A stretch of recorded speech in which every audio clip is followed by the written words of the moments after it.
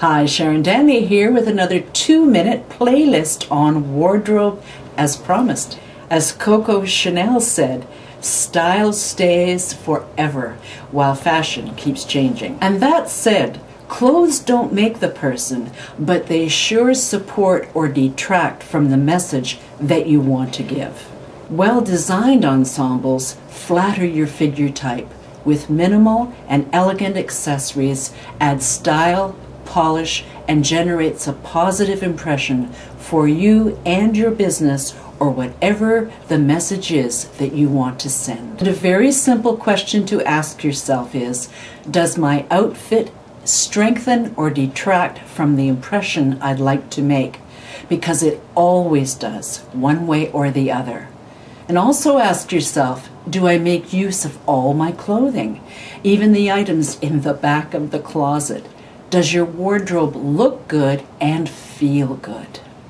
If it does, that's great. And if not, there may be some redesigning to do. Did you know that it costs well over $65,000 in a lifetime on fashion mistakes? How many shoes have you got, or blouses, or jeans, or tops, or anything that you've bought and it was a mistake, or you've never worn it, or it's sitting in the back of the closet, or it may still be in the package? Those are things to think about. And you know, wardrobing is the same as your approach to makeup or hair design.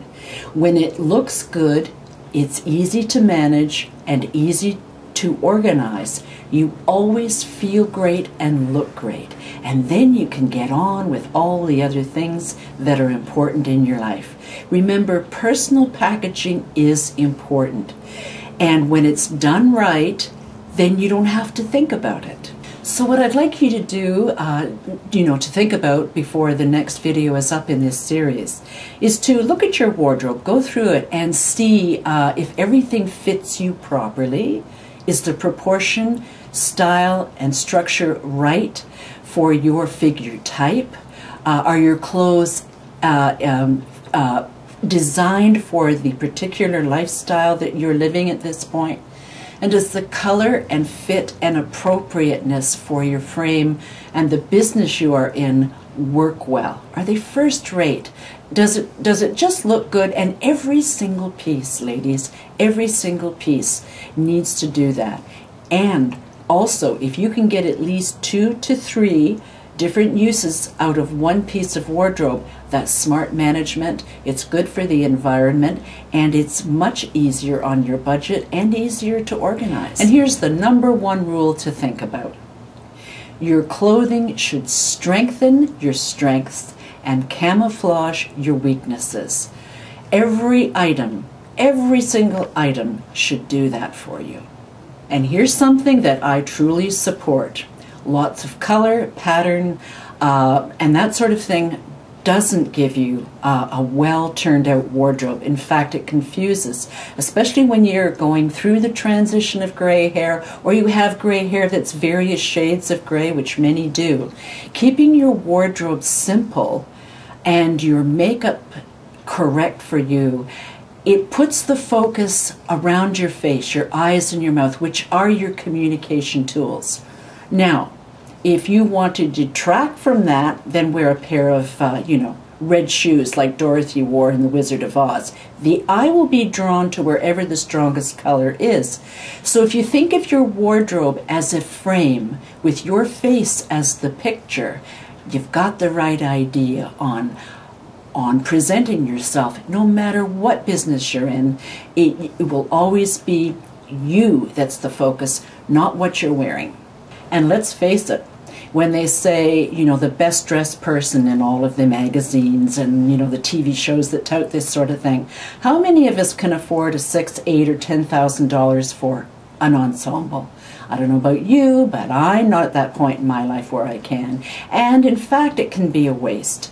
And keeping it simple, like in makeup or hair design, is the best.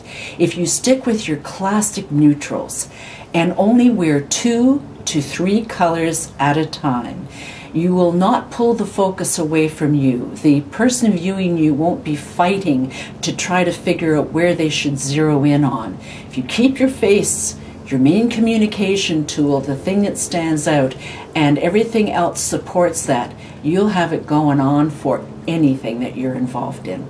And regarding accessories, in my not so humble opinion, less is more.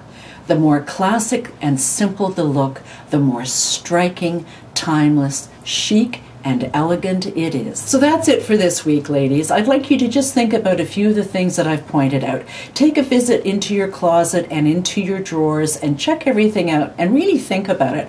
And now's the time to start a wardrobe list of some kind, or open up a Word document and have a listing of what's in your wardrobe. Another quick idea is to take pictures, and especially with your camera phones, it's so easy to do, and to put outfits together and take a picture and then log them so that if you're not sure what to wear, you can just call them up on your computer. That's just a little tip that I've used, and I think it works really great. Anyway, think about these things, and we'll be seeing you next time with lots more to talk about. Enjoy!